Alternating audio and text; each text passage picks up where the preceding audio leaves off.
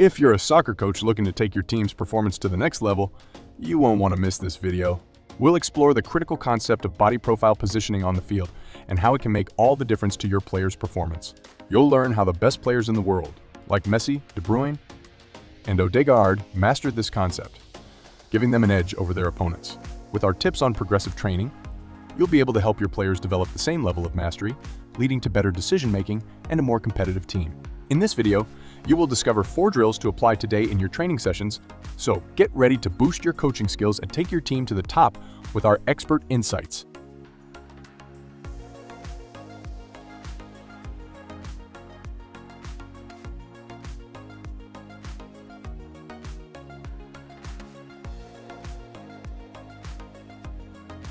First, we must know that the body profile concept guides how a player should orient his body when receiving the ball. A good body profile enables a player to prepare the player for his next action, like controlling forward, linking your actions, and breaking lines, and get a larger view of the field of play to take in key information: the opponent's goal, spatial awareness, the defender's and teammates' positioning, and the ball. In the first drill, we play a basic situation where we start with a movement of the receiver to get the ball and face forward in the 2 versus 1 situation. The first defender has to follow the first receiver, and after it, this player has to recover their position to change the 2 versus 1 into a 2 versus 2. If the defensive team recovers the ball, they must pass it to their team. The rules are: the attackers must cross by dribbling the mid-zone before passing the ball to the opposing team. 1 point for the attacking team to pass from after crossing the mid-zone. 2 points if the defensive team recovers the ball and passes to their teammates. In this second drill, we play a basic situation with 3 spaces, where the attacking team has to arrive at the last space and score on one of the small goals. Starting with a 2 versus 1 situation, the offensive team has to dribble to the following space to face another 2 versus 1 situation. They can score in the small goals if they arrive at the last space. If the defensive team recovers the ball, they can counterattack on the small goals. The rules in this drill are: the first defender defends in first space. The second defender can defend in mid-space and the last space.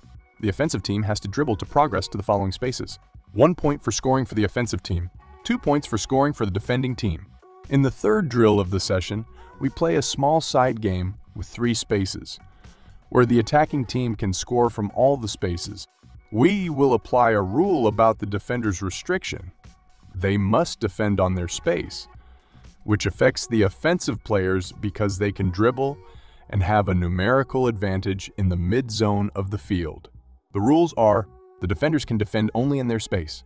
The offensive team can score from all the zones, 2 points if the attacking team arrives at the last space through all the spaces and they score.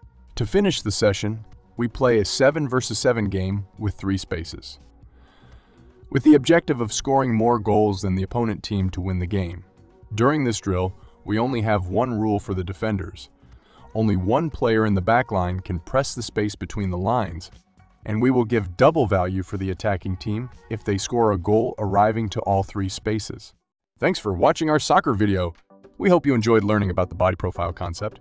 If you found this content valuable, please consider liking, sharing, and subscribing to our channel for more soccer tips. Our goal is to help you improve your game and dominate on the field. So practice these 4 fantastic drills to take your skills to the next level. Thanks again for your support, and we'll see you in the next video.